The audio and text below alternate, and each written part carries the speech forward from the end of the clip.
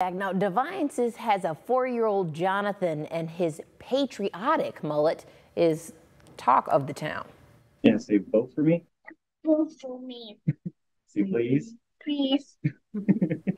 Jonathan is, take a look at this. Jonathan is competing in the 2023 Kids and Teens Mullet Competition. He has an American flag on the side of his head there. You can vote for him in this mullet competition through Monday. There are 2 more rounds of judging, but if he does make it all the way through, he could win a cash prize. When he gets a fresh cut, it's like he walks out with like more confidence. Like you can see it in his walk. He just feels full.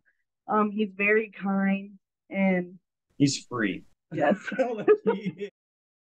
I mean, who wouldn't have a bit of a, like a peacock walk with a mullet such as that? You got to wear it proud.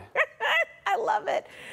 When I think about it, we had talked about this story a little bit earlier. Small children just have pride in all things. They do.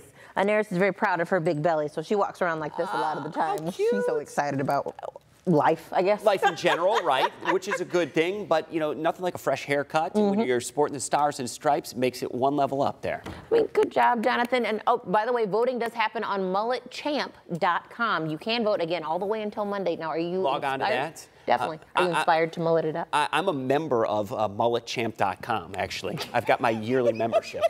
I believe that somehow. If that exists. Yeah, no, we'll go with that. So